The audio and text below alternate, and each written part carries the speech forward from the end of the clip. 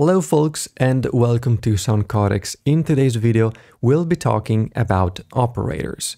So what is an operator? We call operator all those symbols that represent specific actions that can be performed on data.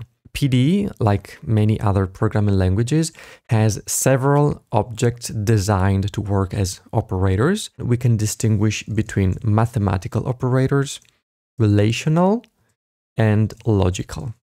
We already know how to use mathematical operators. So addition, subtraction, multiplication, division. We already know the hot and cold paradigm. So in this video, I want to dive deeper into relational and logical ones. The key aspect of these symbols is that they are the foundation of algorithms, which are instructions designed to solve a specific problem. Now, we can start with relational operators, and as the name suggests, they can determine the relationship between values. So, for example, greater than or less than are relational operators. We can introduce an argument, so our reference value, and we can use a float box here to input our number, and then we can add a toggle to visualize the output. But why am I using this toggle? The answer is that the result is a Boolean value, which can be only true or false, represented by the binary value 0, which is false, and 1, which is true. Now we can test this operator. Is 5 greater than 0? No, it is not. Is 11 greater than 0? Yes, it is. So we can see that our toggle now turned on. Same process for less than. Now let's take a look at two variations. So here we can also use greater or equal and less or equal. In this way, we're not only verifying if our incoming number is greater or less of our target value, which here can be 10 again, but we're also verifying if the incoming number is equal to this number. And we make a distinction, greater or equal. So in this example, we have 10, which is equal, so we activate the toggle. 14 is greater, so still we have our toggle turned on. If we bring down the value to 9, the toggle turns off. Now, these are all relational operators.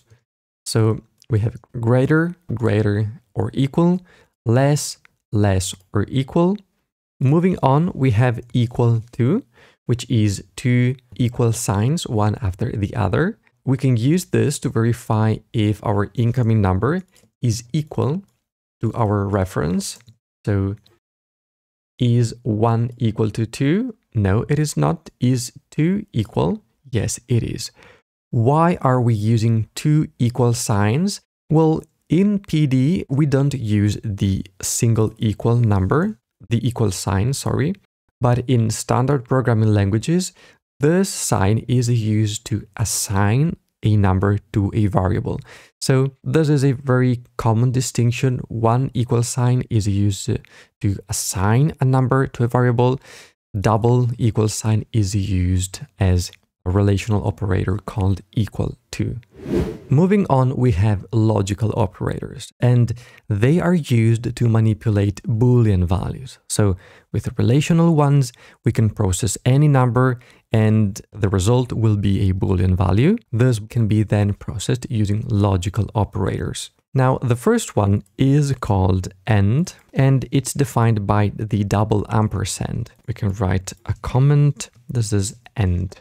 The second one is called OR, and it is defined by a double vertical slash. The first one outputs a true value only when both conditions are true. So here we can use three toggles, two on top here and one at the bottom. So if both of these conditions are true, it will output 1. And it is not working. Why is that? Well, If you know the hot and cold paradigm, you can easily understand why. The Boolean value sent through the rightmost inlet needs to be treated in this way, so trigger bang float, and we want to send its number, so the current value, and then we want to execute the operation. In this way, the end object will work even if we activate one of the two conditions, like so.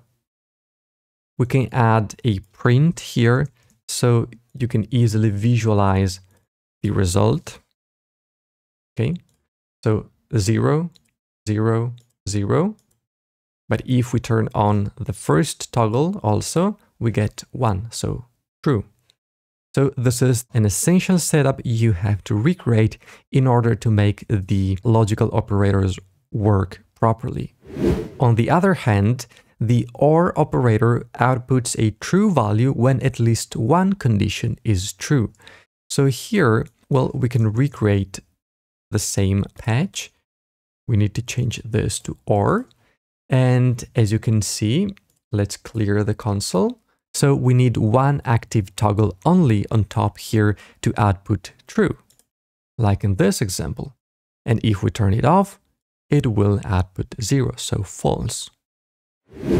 So far, we've seen binary operators only. So we define binary operators, those operators that act on two operands to produce a new value. So here we send both to the hot and cold inlet two numbers.